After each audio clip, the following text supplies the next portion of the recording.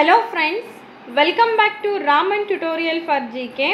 Friends, ಎಂದಿನಂತೆ ಇವತ್ತು ನಾವು ಪತ್ರಿಕೆ 2 ಸಮಾಜ ವಿಜ್ಞಾನ ವಿವರಣಾತ್ಮಕ ಪ್ರಶ್ನೋತ್ತರಗಳ ಭಾಗ 5 ನೋಡೋಣ. ಇವು ಬಹುನಿರೀಕ್ಷಿತ ಮೋಸ್ಟ್ ಎಕ್ಸ್ಪೆಕ್ಟೆಡ್ ಕ್ವಶನ್ಸ್ ಅಂತ ಹೇಳ್ತೀವಲ್ಲ, ಆ ಒಂದು ಸಾಲಿಗೆ ಸೇರ್ತಕ್ಕಂಥ ಪ್ರಶ್ನೆಗಳು. ಇದುವರೆಗೂ ಕೂಡ 4 ಭಾಗಗಳನ್ನು ಕೊಟ್ಟಿದ್ದೇನೆ. ಇದು ಐದನೇ ಭಾಗ, created by Raman tutorial for GK. ಹಾಗಿದ್ರೆ ನಾವು ತರಗತಿಯನ್ನು ಆರಂಭ ಮಾಡೋಣ. ವಿಡಿಯೋ ಸ್ಕಿಪ್ ಮಾಡಿದ್ರೆ ತಮಗೆ ಲಾಭ ಇಲ್ಲ. ವಿಡಿಯೋವನ್ನು ಪೂರ್ತಿಯಾಗಿ ನೀವು ನೋಡಲೇಬೇಕು. ಈ ಕೆಳಗಿನ ಪ್ರಶ್ನೆಗಳಿಗೆ ಉತ್ತರಿಸಿರಿ. ನೋಡೋಣ. ಮೊದಲನೇ ಪ್ರಶ್ನೆ ಹೀಗಿದೆ: ವಿಶಿಷ್ಟಾದ್ವೈತ ಸಿದ್ಧಾಂತದ ಕುರಿತು ಚರ್ಚಿಸಿರಿ. ಈ ವಿಶಿಷ್ಟಾದ್ವೈತ ಸಿದ್ಧಾಂತವನ್ನು ಪ್ರತಿಪಾದಿಸಿದವರು ನಿಮಗೆಲ್ಲ ಗೊತ್ತು, ಯಾರು? ರಾಮಾನುಜರು ಅಲ್ವಾ. ಈ ವಿಶಿಷ್ಟಾದ್ವೈತ ಸಿದ್ಧಾಂತ ಏನು ಹೇಳುತ್ತಪ್ಪ ಅಂತಂದರೆ, ಈ ಸಿದ್ಧಾಂತವನ್ನು ಪ್ರಥಮ ಬಾರಿಗೆ ಪ್ರತಿಪಾದನೆ ಮಾಡಿದವರು ಅಂದರೆ ರಾಮಾನುಜಾಚಾರ್ಯರು ಅಂತೇಳಿ ಹೇಳ್ತೀವಿ. ಶ್ರೀ ಅಥವಾ ಲಕ್ಷ್ಮೀ ಆರಾಧನೆಗೆ ಪ್ರಾಮುಖ್ಯತೆಯನ್ನು ನೀಡಿರುವುದರಿಂದ ಅವರ ಅನುಯಾಯಿಗಳನ್ನು ಶ್ರೀ ವೈಷ್ಣವರು ಅಂತೇಳಿ ಕರೆದರು. ಹಾಗೆಯೇ ಆಕೆಯನ್ನು ದೇವರು ಮತ್ತು ಮನುಷ್ಯರ ನಡುವಿನ ಮಧ್ಯವರ್ತಿ ಅಂತೇಳಿ ಅವರು ಪರಿಗಣಿಸ್ತಾರೆ. ಅವರು ಶಂಕರರ ಒಂದು ಮಾಯಾವಾದವನ್ನು ಅವರು ಖಂಡಿಸ್ತಾರೆ. ಅಷ್ಟೇ ಅಲ್ಲ, ರಾಮಾನುಜರ ಪ್ರಕಾರ ದೇವರು ಇದ್ದಾನೆ ಮತ್ತು ಪ್ರಪಂಚ ಇರ್ತಕ್ಕಂಥದ್ದು ಸತ್ಯ ಅಲ್ದಂಗೆ ಪರಮಾತ್ಮನೂ ಕೂಡ ಸತ್ಯ, ಸ್ವತಂತ್ರ ಮತ್ತು ಶಾಶ್ವತ ಅಂತೇಳಿ ಇವರು ಪ್ರತಿಪಾದಿಸ್ತಾರೆ. ಹಾಗೆಯೇ ಆತ್ಮ ಮತ್ತು ಪ್ರಪಂಚಗಳು ಅಂದರೆ ಚಿತ್ ಮತ್ತು ಅಚಿತ್ಗಳು ದೇವರ ಅಧೀನ. ಪರಮಾತ್ಮನಿಲ್ಲಾರ್ದಂಗೆ ಆತ್ಮಕ್ಕೆ ಸ್ವತಂತ್ರ ಅಸ್ತಿತ್ವ ಇಲ್ಲ. ರಾಮಾನುಜರು ಮೋಕ್ಷಕ್ಕೆ ಭಕ್ತಿ ಮಾರ್ಗವೇ ಪ್ರಧಾನ ಅಂತೇಳಿ ಪ್ರತಿಪಾದಿಸ್ತಾರೆ. ಅವರ ಭಕ್ತಿ ಮಾರ್ಗದಲ್ಲಿ 2 ಅಂಶಗಳಿರೋದನ್ನು ನಾವು ಕಾಣ್ತಾ ಇದ್ದೇವೆ. ಮೊದಲನೇ ಅಂಶ ನೋಡ್ಬೋದು, ಪ್ರಪತ್ತಿ ಮತ್ತು ಆಚಾರ್ಯಾಭಿಮಾನ ಅಂತೇಳಿ. ಈ ಪ್ರಪತ್ತಿ ಅಂದರೆ ಏನು? ದೇವರಿಗೆ ಸಂಪೂರ್ಣವಾಗಿ ಶರಣಾಗೋದು. ಈ ಆಚಾರ್ಯಾಭಿಮಾನ ಅಂದರೆ ಗುರುವಿಗೆ ಶರಣಾಗೋದು. ಈ 2 ಅಂಶಗಳನ್ನು ಭಕ್ತಿ ಮಾರ್ಗಕ್ಕೆ ಅವ್ರು ತೋರಿಸ್ಕೊಟ್ಟಿದ್ದಾರೆ. ಅಷ್ಟೇ ಅಲ್ಲ, ಜನನದ ಭೇದವಿರಲಾರ್ದಂಗೆ ಎಲ್ಲ ವರ್ಗದ ಭಕ್ತರಿಗೂ ಕೂಡ ದೇವಸ್ಥಾನಕ್ಕೆ ಪ್ರವೇಶ ಮಾಡ್ತಕ್ಕಂಥ ಹಕ್ಕಿದೆ, ಅವಕಾಶ ಇದೆ. ಅಸ್ಪೃಶ್ಯರನ್ನು ತಿರುಕುಲತ್ತರ್ ಅಂತೇಳಿ ಇವರು ಕರೀತಾರೆ. ಈ ಅಸ್ಪೃಶ್ಯರು ಶ್ರೀಹರಿಯ ವಂಶಸ್ಥರು ಅಂತಲೂ ಕೂಡ ಇವರು ಕರೀತಾರೆ. ಇದಿಷ್ಟು ವಿಶಿಷ್ಟ ಅದ್ವೈತ ಸಿದ್ಧಾಂತದ ಒಂದು ಪ್ರತಿಪಾದನೆ, ಹಾಗೆಯೇ ಅದರ ಒಂದು ವಿವರಣೆ ಅಂತ ಹೇಳ್ಬೋದು.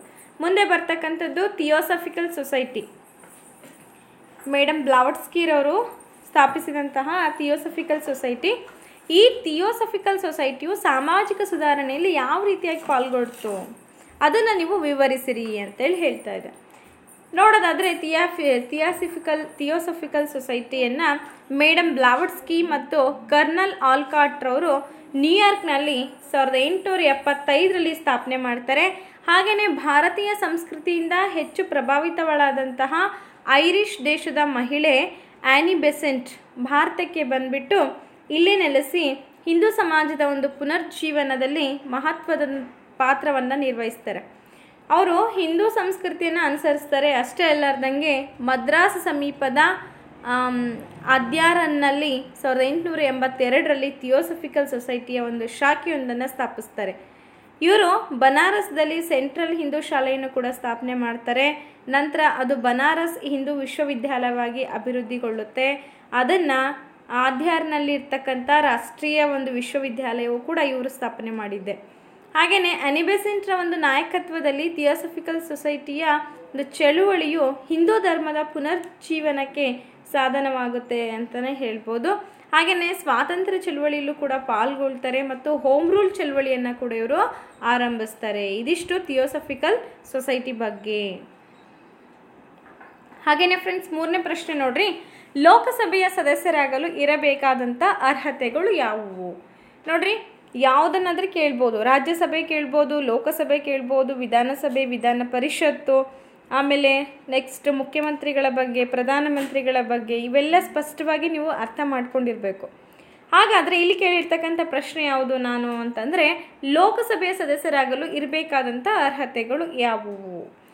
ಪ್ರಪ್ರಥಮ ಬಾರಿಗೆ ಆತ ಭಾರತದ ಪ್ರಜೆಯಾಗಿರಬೇಕು, ಕನಿಷ್ಠ 25 ವರ್ಷ ವಯೋಮಿತಿಯನ್ನು ಹೊಂದಿರಬೇಕು, ಹಾಗೆಯೇ ಸರ್ಕಾರದ ಯಾವುದೇ ಹುದ್ದೆಯಲ್ಲಿ ಆತ ಇರಬಾರ್ದು, ಮಾನಸಿಕ ಸ್ವಾಸ್ಥ್ಯವನ್ನು ಕಳ್ಕೊಂಡಿರಬಾರ್ದು, ನ್ಯಾಯಾಲಯದಿಂದ ಶಿಕ್ಷೆಗೆ ಆತ ಒಳಗಾಗಿರಬಾರ್ದು. ಅಷ್ಟೇ ಅಲ್ಲ, ಸಂಸತ್ತು ಕಾಲಕ್ಕೆ ನಿಗದಿಪಡಿಸ್ತಕ್ಕಂಥ ಒಂದು ಅರ್ಹತೆಯನ್ನು ಆತ ಪಡ್ಕೊಂಡಿರಬೇಕು. ಇದಿಷ್ಟು ಲೋಕಸಭೆ ಸದಸ್ಯನಾಗಲಿರಬೇಕಾದಂಥ ಅರ್ಹತೆಗಳು. ಹಾಗೆಯೇ ಮುಂದಿನ ಪ್ರಶ್ನೆ, 4ನೇ ಪ್ರಶ್ನೆ, ಮುಖ್ಯಮಂತ್ರಿಗಳ ಅಧಿಕಾರ ಕಾರ್ಯಗಳನ್ನು ತಿಳಿಸಿರಿ. ಮುಖ್ಯಮಂತ್ರಿಗಳ ಒಂದು ಅಧಿಕಾರ ಕಾರ್ಯಗಳು ಏನೇನಿರುತ್ತೆ ನೋಡೋಣ. ಸಚಿವರುಗಳ ಪಟ್ಟಿ ಸಿದ್ಧಪಡಿಸಿ ರಾಜ್ಯಪಾಲರಿಗೆ ಶಿಫಾರಸನ್ನು ನೀಡ್ತಾರೆ ಮುಖ್ಯಮಂತ್ರಿಗಳು. ಅಷ್ಟೇ ಅಲ್ಲ, ಸಚಿವರುಗಳಿಗೆ ಖಾತೆಗಳನ್ನು ಹಂಚೋದು ಅವ್ರ ಕೆಲಸ ಆಗಿರುತ್ತೆ ಮತ್ತು ಬದಲಾಯಿಸುವಂತೆ ಶಿಫಾರಸನ್ನು ಅವರು ಮಾಡ್ತಾರೆ.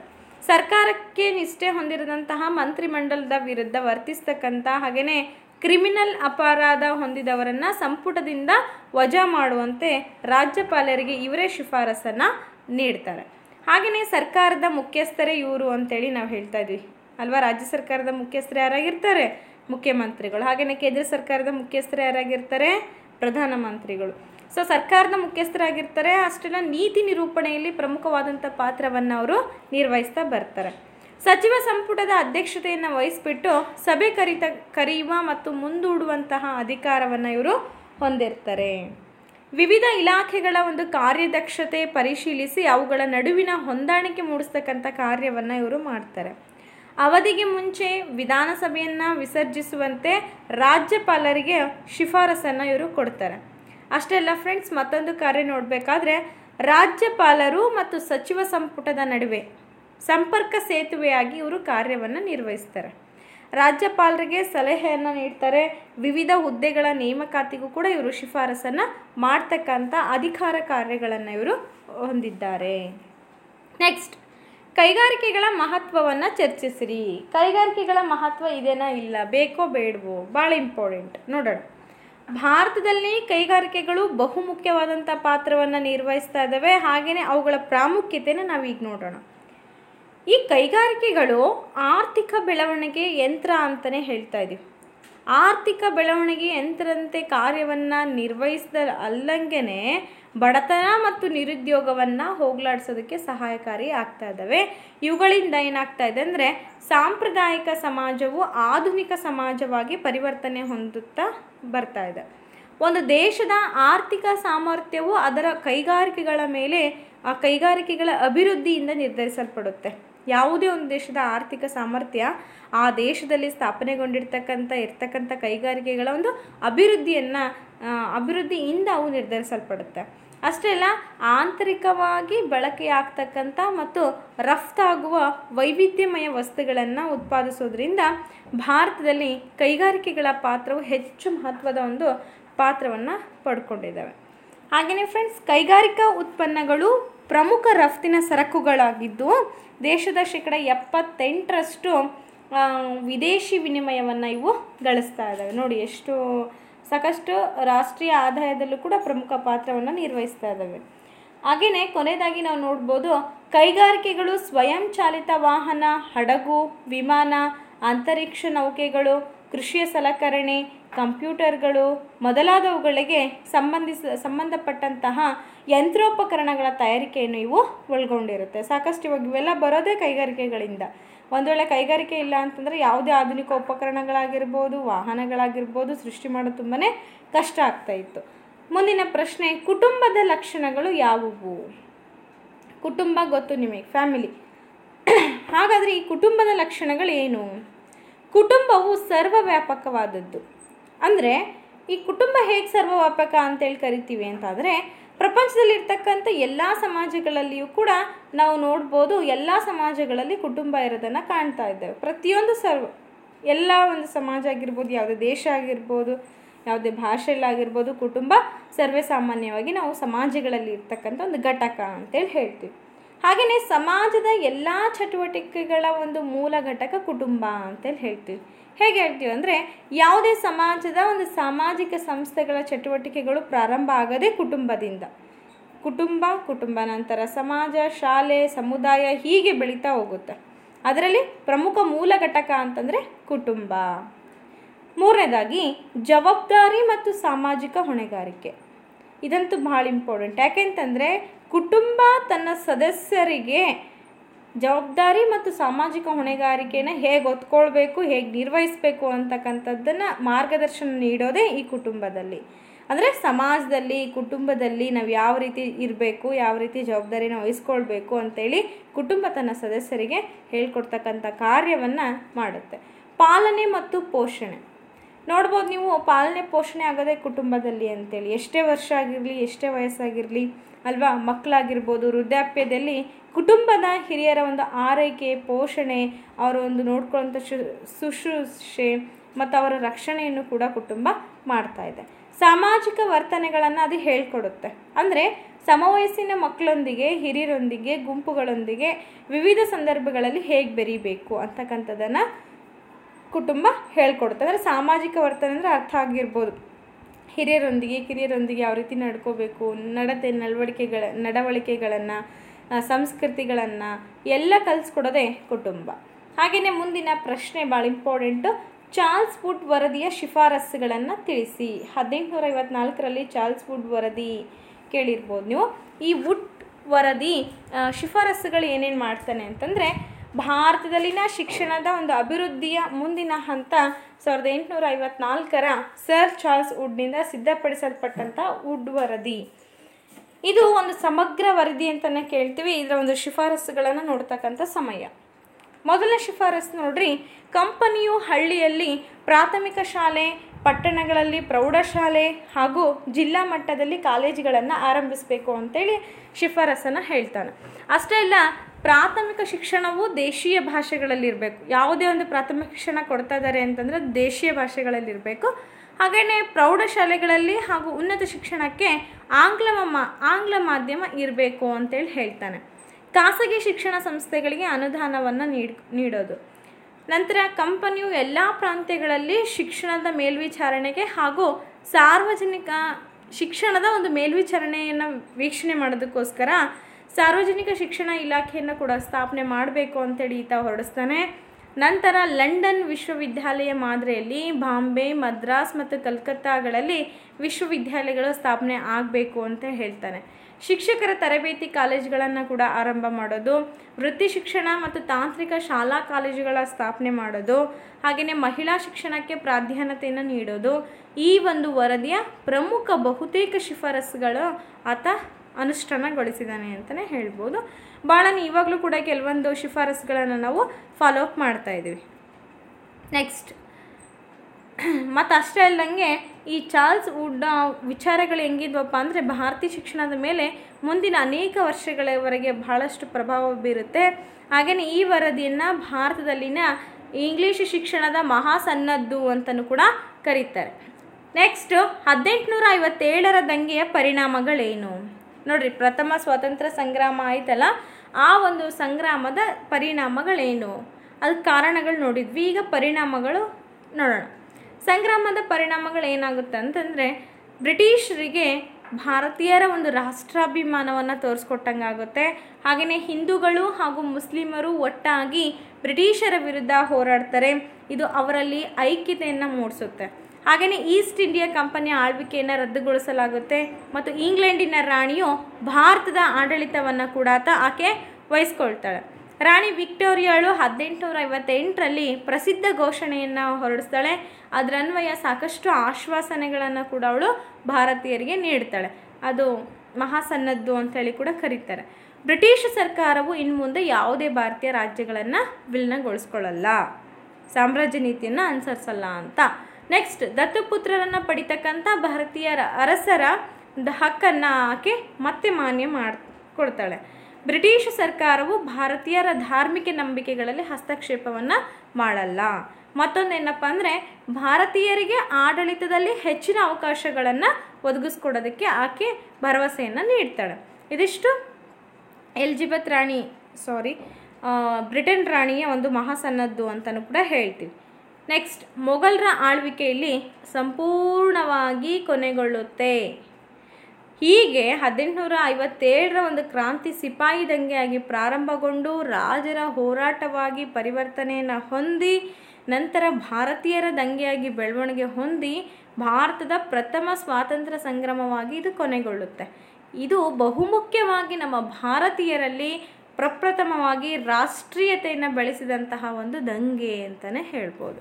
ಇದಿಷ್ಟು 1857ರ ದಂಗೆ. ನೆಕ್ಸ್ಟ್, ಈಗ ಭೂಗೋಳಶಾಸ್ತ್ರಕ್ಕೆ ಬರೋಣ. ಕರ್ನಾಟಕದ ವನ್ಯಜೀವಿ ಧಾಮಗಳನ್ನು ಹೆಸರಿಸಿ. ಎಲ್ಲೆಲ್ಲಿ ಕಾಣ್ತೀರ ನೀವು ವನ್ಯಜೀವಿ ಧಾಮಗಳು? ನೋಡೋಣ. ಕರ್ನಾಟಕವು ದಟ್ಟವಾದಂಥ ಅರಣ್ಯಗಳನ್ನು ಹೊಂದಿರತಕ್ಕಂಥ ಪ್ರದೇಶಗಳಿಂದ ಕೂಡಿದಂಥ ಒಂದು ರಾಜ್ಯ, ತಮಗೆಲ್ಲ ಗೊತ್ತು.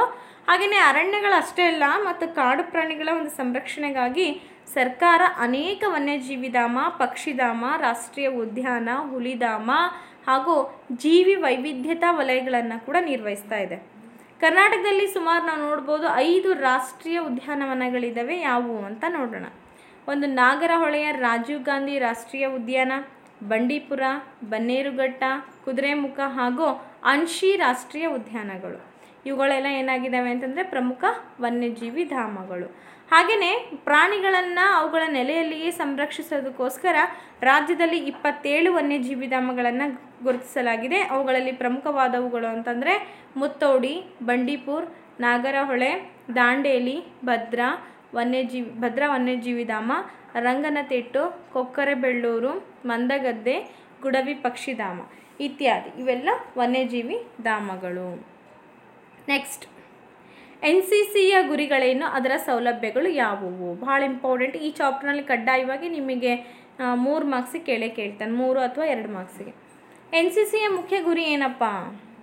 ವೈಯಕ್ತಿಕ ಗುಣಗಳನ್ನು ಅಭಿವೃದ್ಧಿಪಡಿಸ್ಕೊಳ್ಳೋದು ಒಂದು, ಹಾಗೆಯೇ ನಾಯಕತ್ವ ಗುಣವನ್ನು ಬೆಳೆಸೋದು, ಹಾಗೆಯೇ ಗೆಳೆತನ ಬೆಳೆಸ್ಕೊಳ್ಳೋದು ಮತ್ತು ಆದರ್ಶ ಸೇವಾ ಮನೋಭಾವವನ್ನು ಇಲ್ಲಿ ಬೆಳೆಸ್ಕೊಳ್ಳೋದೇ ಈ NCCಯ ಮುಖ್ಯ ಗುರಿ. ಹಾಗೆಯೇ ಅದರ ಸೌಲಭ್ಯಗಳು ಏನಪ್ಪ ಅಂತಂದರೆ NCC ತರಬೇತಿಯನ್ನು ಪಡೆದವರಿಗೆ ರಕ್ಷಣಾ ಸೇನೆಗಳಿಗೆ ಸೇರೋದಕ್ಕೆ ವಿಶೇಷವಾದಂಥ ಒಂದು ಅವಕಾಶವನ್ನು ಕೊಡ್ತಾರೆ. ತರಬೇತಿಯಲ್ಲಿ ವಿಶಿಷ್ಟ ಸ್ಥಾನವನ್ನು ಪಡೆದಂಥ ವಿದ್ಯಾರ್ಥಿಗಳಿಗೆ ವೃತ್ತಿಪರ ಕಾಲೇಜ್ಗಳಲ್ಲಿ ಮೀಸಲಾತಿ ಸೌಲಭ್ಯವನ್ನು ಕೂಡ ಅವರಿಗೆ ಕೊಡ್ತಾರೆ. ಹಾಗೆಯೇ ತರಬೇತಿಯಲ್ಲಿ ಆಯುಧ ಶಿಕ್ಷಣವನ್ನು ನೀಡೋದು, ದೂರ ನಡಿಗೆ ಅಂದರೆ ಹೈಕಿಂಗ್, ಟ್ರೆಕ್ಕಿಂಗ್, ಗ್ಲೈಡಿಂಗ್, ಸ್ಕೇಲಿಂಗ್ ಈ ರೀತಿಯಾದಂತಹ ಒಂದು ಅಥ್ಲೆಟಿಕ್ಸ್ ಸಂಬಂಧಪಟ್ಟಂಗೆ ಎಲ್ಲ ಒಂದು ತರಬೇತಿಯನ್ನು ಅವರಿಗೆ ಕೊಡ್ತಾರೆ. ಇದಿಷ್ಟು NCCಯ ಸೌಲಭ್ಯಗಳು.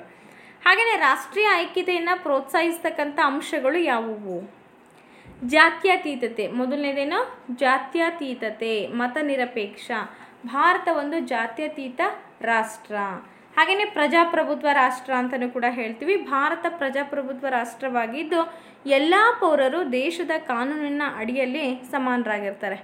ಅಷ್ಟೇ ಅಲ್ಲ, ರಾಷ್ಟ್ರೀಯ ಹಬ್ಬಗಳನ್ನು ಕೂಡ ನಾವು ಆಚರಣೆ ಮಾಡ್ತೀವಿ. ನೋಡ್ಬೋದು ನೀವು, ಸ್ವತಂತ್ರೋತ್ಸವ, ಗಣರಾಜ್ಯೋತ್ಸವ, ಗಾಂಧಿ ಜಯಂತಿ. ಹಾಗೆಯೇ ಇವು ಎಲ್ಲ ಆಚರಣೆ ಮಾಡೋದು ಒಂದೇ ಉದ್ದೇಶ, ಭಾರತೀಯರನ್ನು ಒಂದುಗೂಡಿಸುವಲ್ಲಿ ಪ್ರಮುಖವಾದಂಥ ಒಂದು ಪಾತ್ರವನ್ನು ನಿರ್ವಹಿಸೋದು. ಹಾಗೆ ನಮ್ಮ ರಾಷ್ಟ್ರೀಯ ಲಾಂಛನಗಳನ್ನು ಕೂಡ ನೀವು ನೋಡ್ತಾ ಇದ್ದೀರಾ.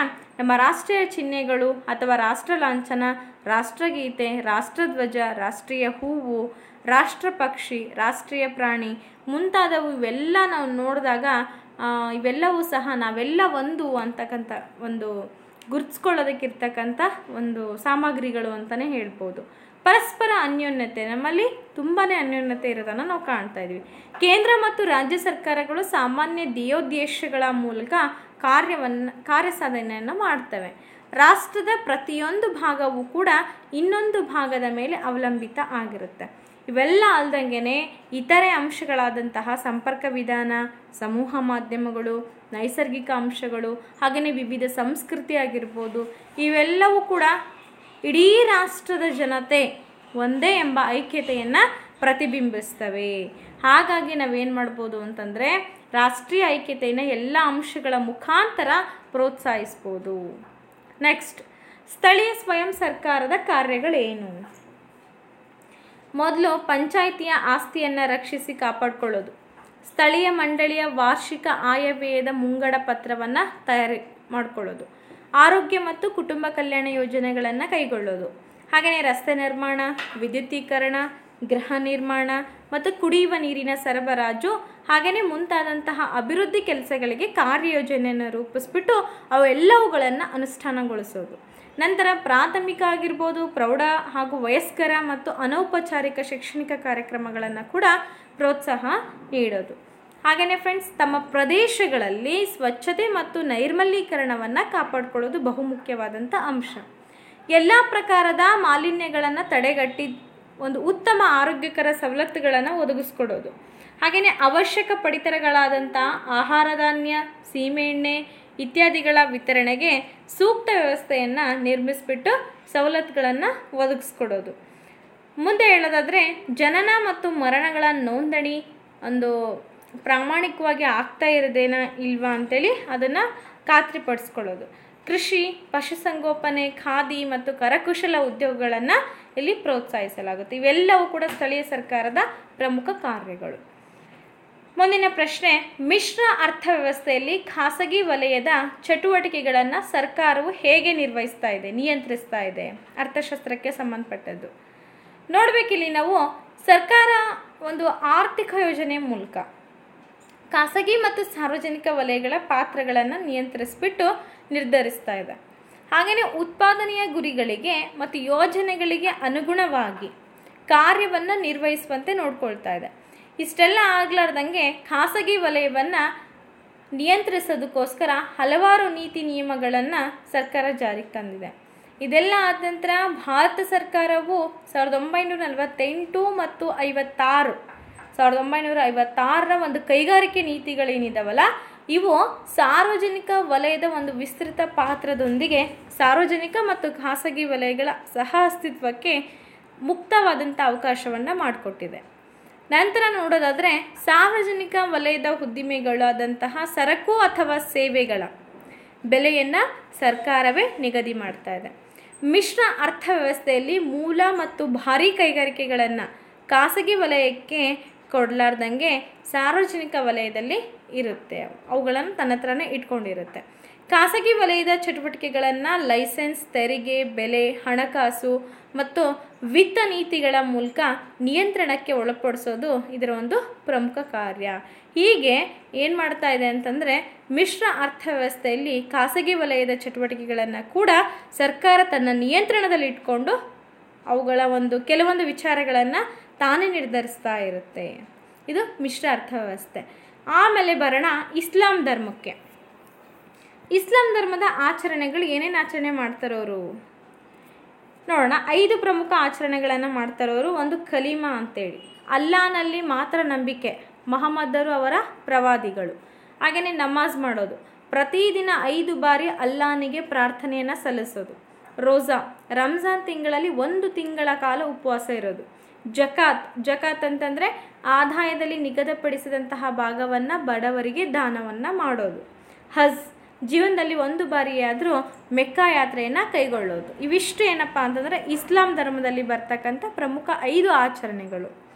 ಕೊನೆ ಪ್ರಶ್ನೆ ಫ್ರೆಂಡ್ಸ್, ಏಕಮಾಲಿಕತ್ವ ಸಂಸ್ಥೆಯ ಯಾವುದಾದರೂ 4 ಅನುಕೂಲತೆಗಳನ್ನು ತಿಳಿಸಿ. ಇದು ವಾಣಿಜ್ಯ ಶಾಸ್ತ್ರಕ್ಕೆ ಸಂಬಂಧಪಟ್ಟಿದ್ದು, ವ್ಯವಹಾರ ಅಧ್ಯಯನಕ್ಕೆ ಸಂಬಂಧಪಟ್ಟಿದ್ದು. ಏಕಮಾಲಿಕತ್ವ ಅಂತಂದರೆ ಸಾಕಷ್ಟು ಸಲ ಹೇಳಿದ್ದೀನಿ, ಒಬ್ಬರದೇ ಇಲ್ಲಿ ಆಡಳಿತ ಇರುತ್ತೆ. ಇಟ್ ಮೀನ್ಸ್ ಹೆಂಗೆ ಅಂದರೆ ಒಂದು ಕಂಪ್ನಿಗೆ ಒಬ್ಬನೇ ವಾರಸ್ದಾರ ಇರ್ತಾರೆ, ಇಲ್ಲಿ ಪಾಲುದಾರಿಕೆ ಇರಂಗಿಲ್ಲ. ನೋಡೋಣ ಹಾಗಾದರೆ ಇದು ಅನುಕೂಲತೆಗಳು ಇದಾವ, ಇದರದ್ದು ಸಾಕಷ್ಟು ಇದ್ದಾವೆ. ಹಾಗೆಯೇ ಅನಾನುಕೂಲತೆಗಳು ಕೂಡ ಇರುತ್ತೆ, ನೆಕ್ಸ್ಟ್ ಕ್ಲಾಸಲ್ಲಿ ಹೇಳ್ತೀನಿ ನಾನು ನಿಮಗೆ. ಏಕಮಾಲಿಕತ್ವ ಸಂಸ್ಥೆಗಳನ್ನು ಪ್ರಾರಂಭಿಸೋದಕ್ಕೋಸ್ಕರ ಯಾವುದೇ ಕಾನೂನಿನ ಕಟ್ಟಳೆಗಳ ಒಂದು ಅವಶ್ಯಕತೆ ಬೇಕಾಗಿಲ್ಲ, ಯಾಕಂದರೆ ಒಬ್ಬರೇ ಸ್ಥಾಪನೆ ಮಾಡ್ತಾರೆ. ಆಮೇಲೆ ತಮ್ಮ ಸ್ವಂತ ಬಂಡವಾಳದಿಂದ ಪ್ರಾರಂಭಿಸ್ಬೋದು ಒಂದು. ಆಮೇಲೆ ಪ್ರತಿದಿನದ ವಹಿವಾಟುಗಳನ್ನು ನಡೆಸೋದು ತುಂಬಾ ಸುಲಭ, ಯಾಕೆಂದರೆ ಕಿರಿಕಿರಿ ಇರೋದಿಲ್ಲ. ಮೊದಲನೇದು, ಸಂಸ್ಥೆ ಗಳಿಸಿದಂತಹ ಎಲ್ಲ ಲಾಭಗಳನ್ನು ಒಬ್ಬ ವ್ಯಕ್ತಿ ಅಂದರೆ ಮಾಲೀಕನಾಗಿರ್ತಾನಲ್ಲ ಆತ ಮಾತ್ರ ಅನುಭವಿಸೋದಕ್ಕೆ ಸಾಧ್ಯ. ವ್ಯಾಪಾರದ ಒಂದು ಮೇಲ್ವಿಚಾರಣೆ ಸ್ವತಃ ತಾವೇ ನೋಡ್ಕೊಳ್ಬೇಕಾಗುತ್ತೆ, ಯಾರು ಬೇರೆಯವರು ಅಲ್ಲಿ ಎಂಟ್ರಿ ಆಗೋಕ್ಕೆ ಸಾಧ್ಯನೇ ಇಲ್ಲ. ಇವರು ಗ್ರಾಹಕರ ಜೊತೆಯಲ್ಲಿ ನೇರವಾದಂತಹ ಸಂಪರ್ಕವನ್ನು ಇಟ್ಕೊಂಡಿರ್ತಾರೆ, ಯಾವುದೇ ಅಲ್ಲಿ ಮಧ್ಯಸ್ಥಿಕೆ ವಹಿಸ್ತಕ್ಕಂಥ ಮನುಷ್ಯನಲ್ಲಿ ಎಂಟ್ರಿ ಇರಲ್ಲ. ನಂತರ ನಾವು ನೋಡೋದಾದರೆ ಅನೇಕ ಸಾಮಾಜಿಕ ಸೇವೆಗಳನ್ನು ಮಾಡ್ತಾರೆ. ಹಾಗೆಯೇ ಅವುಗಳಲ್ಲಿ ಮುಖ್ಯವಾದವುಗಳು ಅಂತಂದರೆ ಸಾಕಷ್ಟು ಜನಕ್ಕೆ ಉದ್ಯೋಗಾವಕಾಶಗಳನ್ನು ಕಲ್ಪಿಸ್ಕೊಡೋದು, ಸಂಪತ್ತು ಹಾಗೂ ಆರ್ಥಿಕ ಅಧಿಕಾರ ಶಕ್ತಿಗಳನ್ನು ಹಂಚಲು ಸಹಾಯವನ್ನು ಕೂಡ ಇವರು ಮಾಡ್ತಾರೆ. ಗ್ರಾಹಕರಿಗೆ ಬೇಕಾದಂಥ ದೈನಂದಿನ ಇಷ್ಟಗಳನ್ನು ಅರ್ಥಬಿಟ್ಟು ವಸ್ತುಗಳನ್ನು ಸರಬರಾಜು ಮಾಡ್ತಾರೆ. ಯಾಕೆ ಅಂತಂದರೆ ಇಲ್ಲಿ ಪಾಲುದಾರಿಕೆ ಇರಲ್ಲ.